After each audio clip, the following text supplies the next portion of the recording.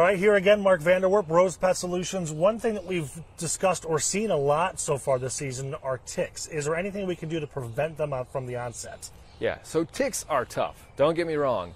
But what a lot of people don't realize about ticks is that actually their life cycle takes multiple years, and they have to feed on a couple of different hosts.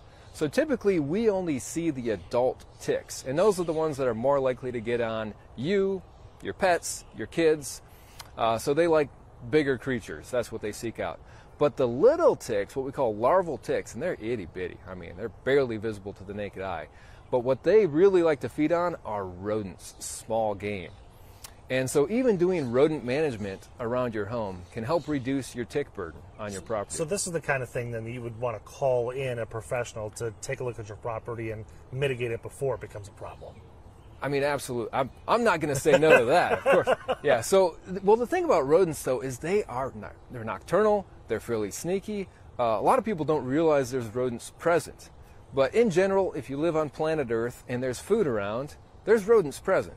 So it's amazing how many problems we find where people either thought it was one mouse or didn't really see anything going on, and we're like, oh no, there's lots of mice here. Going on there, yeah. Okay, a situation where you would call them and have them come out. Mark, thank you, sir. You bet.